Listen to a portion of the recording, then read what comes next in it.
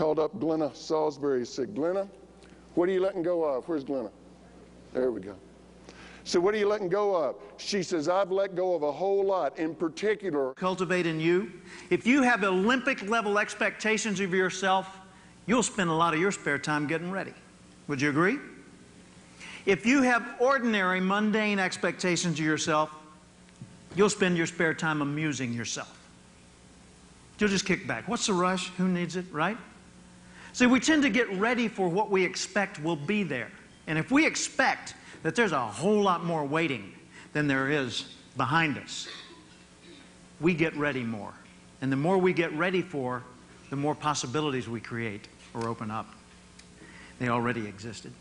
And the more things that we get ready for and the more possibilities that come into the fore, the more realities we create that are way beyond what other people had expected. We've got a job, but more than that, we've got a responsibility. So I think when it comes to visualizing the future, we really ought to aim high. Vision. To go back and look at something that happened on an ordinary day, perhaps, that you didn't even know was happening. And then to see, as you move along, are you stumping your toe on the same stone over and over again? Could you reach down and dislodge it and let it go back down the mountain, never to bother you again? Do you understand your patterns? Do you understand what is important to you? Suggest, Ian, where are you? If you want to impress Glenna, go with her to dinner and order a Greek salad. And when it comes, you look at that Greek salad and you say, an authentic Greek salad has no lettuce in it. It doesn't. A lot of the secret of doing well with storytelling is picking up in the moment with what's going on in the room and being able to let your mind free fall through it. I've written some things. Don't look at your handout. That is as much for later as it is for now. for some of you, it's that stack of articles on your desk that you tear out when you're on the airplane. I'm going to read that. Joy, I bet you got a stack 100 feet tall. I'm going to read this. I'm going to read this. This will help. This will help. Do you know your bum's in fabulous shape? Well, you know it's in great shape when you have fluffy floaties. Did she say that? Oh, that's disgusting. The subway guy that lost all the weight, what's his name? Jared. Jared is heroic. I want to listen to this guy. I want to hear his stories because I eat Subway sandwiches. It's not working. Now, I don't know if you know this, Glenna is a Greek scholar. Right? And so I get nervous even using anything. I will not even order a Greek salad in front of you. I just get intimidated with that. Now, there's a lot of people that will leave this conference and they'll have 1,000 things to do. They'll have listed to do things and they'll be so excited. And it's just, where's Lisa? Where's Lisa Ford? Raise your hand, Lisa. Lisa, there'll be people that'll be coming up to you in the lobby on the last day of the convention, and they'll do the usual thing. It'll be, Lisa, it was so great. It was so much fun. Oh, I learned so much. And the keynote speakers were great, and the breakouts were great, and the food was, well, the breakouts were great, and it was just incredible. And you, I mean, look at you every day. Your hair, your shoes, I hate you. But All stay on the perfect track. Stage right, sidebar. When I say share versus compare, it's a cornerstone of NSA. Ever since I've joined this organization, all I've heard about is Cabot saying share, share, share. Share ideas, share our love, share our time, share everything but your material, and we all get better. I'm going to start right. What was your idea or question? Yes.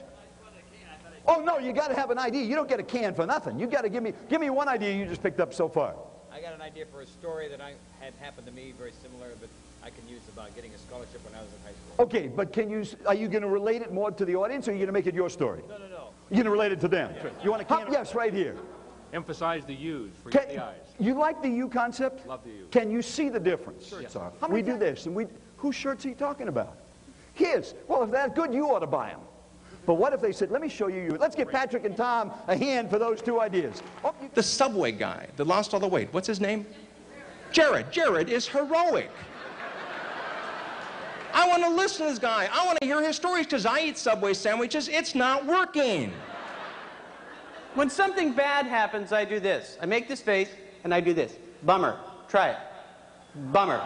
Okay? And I'll let it go. Now, there are big and little Jackie, shot in the head on an airplane.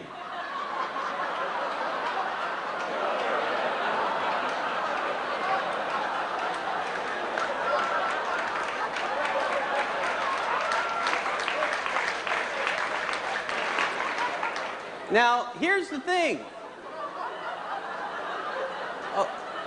A lot of people then take and they stack them one on top of another until they get...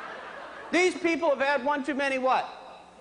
So what we do is we release because when something good happens, I do this. Woohoo! Try that.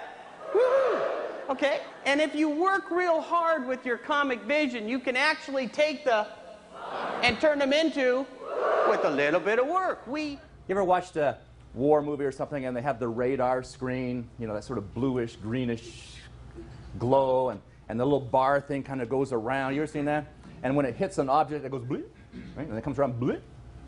Here's what I want you to have in your mind. Would you think of yourself with a radar screen, a total circle, 360-degree radar screen in your mind? In fact, you might even want to close your eyes to do this. And I want you to imagine that little bar thing going around, right? And it's going to cover all 4 directions from where you're sitting right now, behind you, to the left, to the right, and in front of you.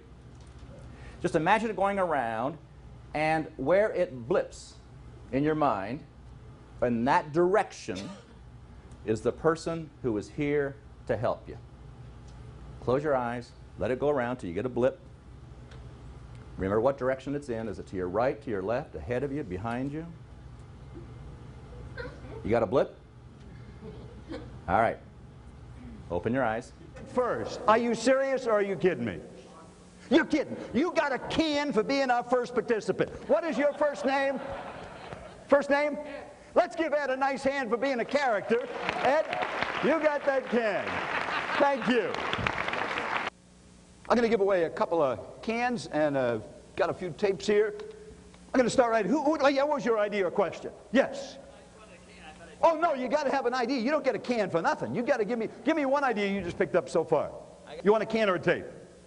Tape. Tape. Oh, you're going to get this one. A cemetery is a place to make a meeting come alive. You're going to love that one. Thank you, Patrick. Hop, yes, right here. Sure. Here's your can, Tom, for doing it. Let's give Patrick and Tom a hand for those 2 ideas. Maybe that's kind of how we're trying to do the business a little bit different. I went bowling with the people. Had a great time. I played, because there's more to this business than the spoken word. More. How many of you have built your whole business on fluff, fluff, fluff, fluff, fluff? So I want you to get your pen or a pretend pen, reach across to the person next to you, even if you've never met them before in your whole life, introduce yourself, and I want you to draw a smile with 2 dots on the end of their finger. A pretend or a real, it doesn't matter.